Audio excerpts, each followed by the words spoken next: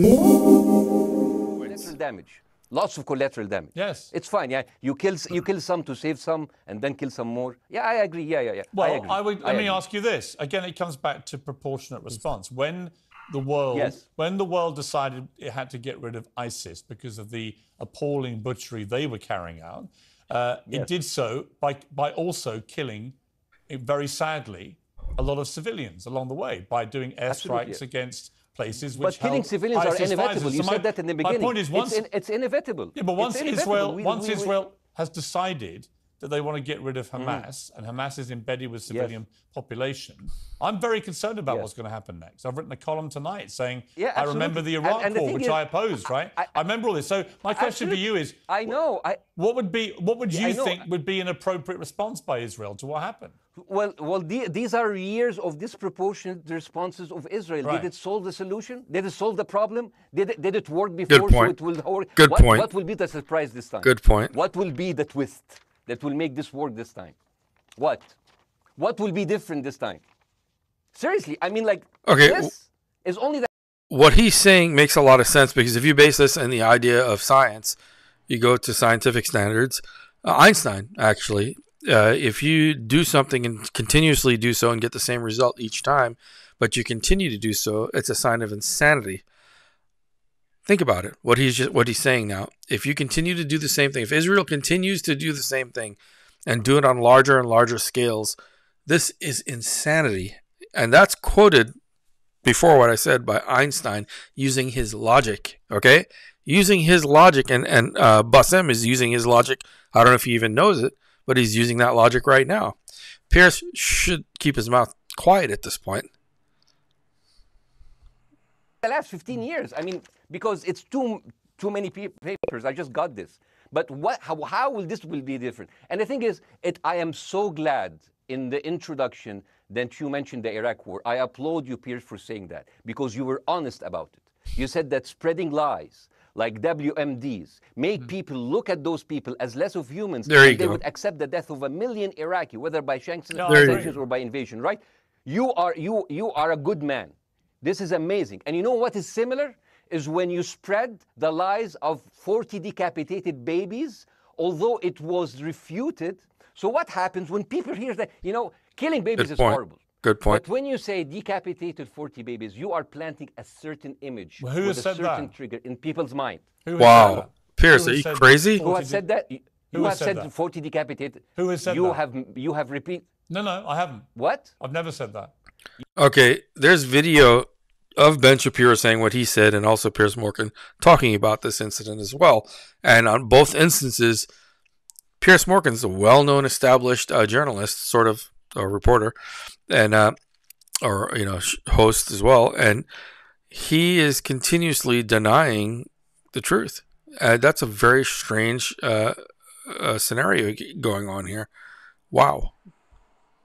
You haven't said on your show 40 decapitated babies? Never. Ben Shapiro didn't say it? No. Ron DeSantis didn't say it? Nobody has said it. Okay, Piers, nobody said it? No. Oh, okay, maybe I am wrong. Decapitated. You're wrong. I've never said that. What happened, no, you're wrong. But the thing is, when Iraq, the thing is, the same thing is happening in Iraq. Ben Shapiro once tweeted, not even about Gaza, about the West Bank, when Israel continued to build the illegal settlement. He said, 2017, Israel likes to build things, and Arabs, not Palestine, not Hamas, Arabs like to bomb crap and live in open sewage. Yeah, I thought that was very the Israeli defense minister, he said, those are human animals. And the thing is, Ben Shapiro should know better, because, long before the Holocaust, before Jewish people were thrown in the gas chambers, the Nazi propaganda called them rats. Now, as a human being, I would never accept that another human being being thrown into a gas chamber. But a rat, kill 10, kill 1,000, 3,500. They are son of a bitch. They are human animals who live in open sewage and decapitate babies. And because of that propaganda, Mr. Morgan, that guy in Illinois, the 71 years old guy, you go. He killed, stabbing the 6-year-old Palestinian kid in Illinois 26 times. And he used to play with him. They used to be friends. But he went in, marching into their apartment, stabbing his mother and killing him, shouting all Muslims could die. Yeah. It took you 80 years to change one word from Jewish to Muslim. And then you transferred your guilt to us and took away our land. Bassem, let me ask you a question. That deal sucks, man. Let me ask you a question. How do we get from where we are now? I don't even want to hear your question. The first thing is that Bassem hit a lot of things on the head, man.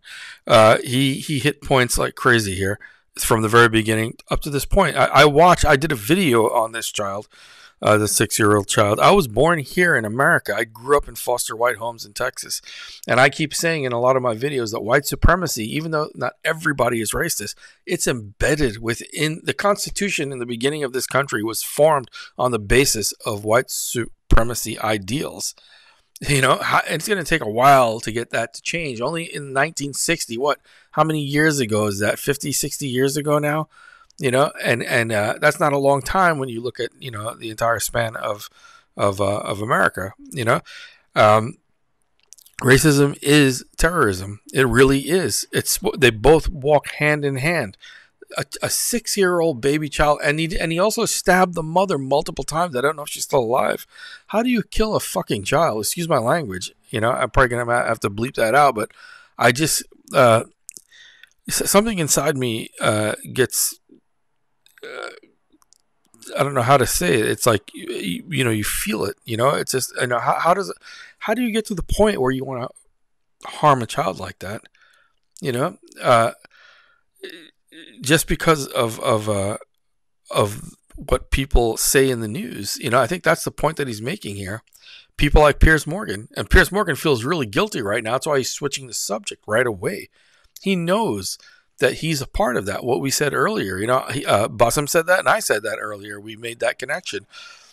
You know, the news and social media can be used for very vile purposes, and you know, whoever controls the algorithms on social media, which we know who they are, they can get people and sway their opinions, the masses. They can sway the masses of all the people, and they can try. But what they, you know, the sad thing is people like myself and other people that want to bring some kind of light to the situation, speak about it in an intellectual way and have a debate, you know, a discourse that would open you know, ideas and give people room to speak in places that we should be allowed to speak. That from my time being born here in America, which I know if I mention anything in the past, even up to this day, you know, I've been through a lot of problems in my life because I'm outspoken about these things.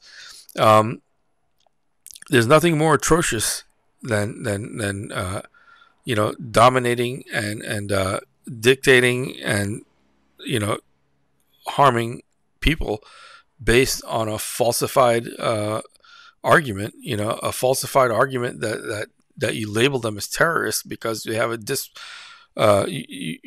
disagreement on what's right and what's wrong. And that's really what it comes down to.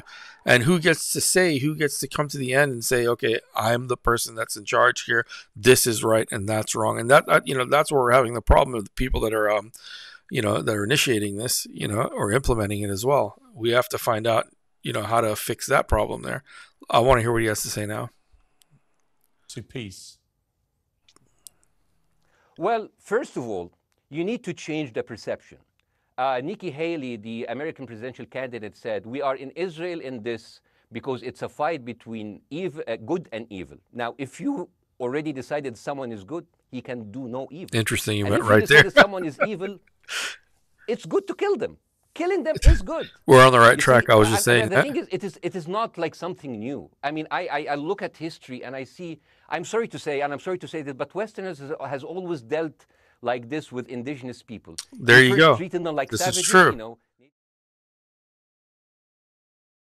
True. You know, Native American, First Nation, Aboriginal, they're savages. Kill all the savages. And then when they're almost extinct, you start feeling sorry for them, you know, like animals.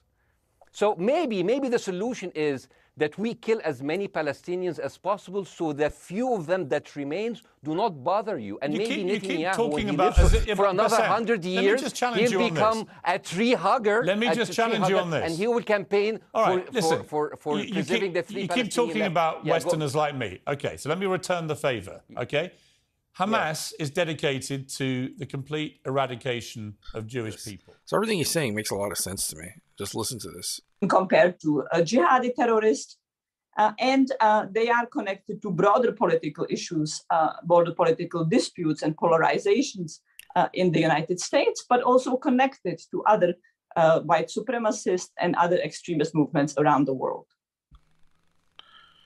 Interesting, right? And this is happening more and more. People are now bringing this out more and more, so we need to speak about it. Something that needs to be discussed. I am not the spokesman for Hamas. I'm not saying you are. Why do you? I'm not saying you are. You're talking to me. I hate them. Bassem, Fuck Hamas. You are Hamas. No, are you happy? You're missing my point. You're talking in a generalized way about people in the West who always talk about Arabs as savages. I don't. No. I'm talking about America. About Western media. You know what the funny thing is? The entire time that Bassem is speaking, Piers Morgan is consistently defending himself in this because he knows the implications of him being any part of what's happening to Palestine right now. His words, and that's what Bassem pointed out, and he denied it, fully denied it. But you can't erase what's on the internet. None of us can.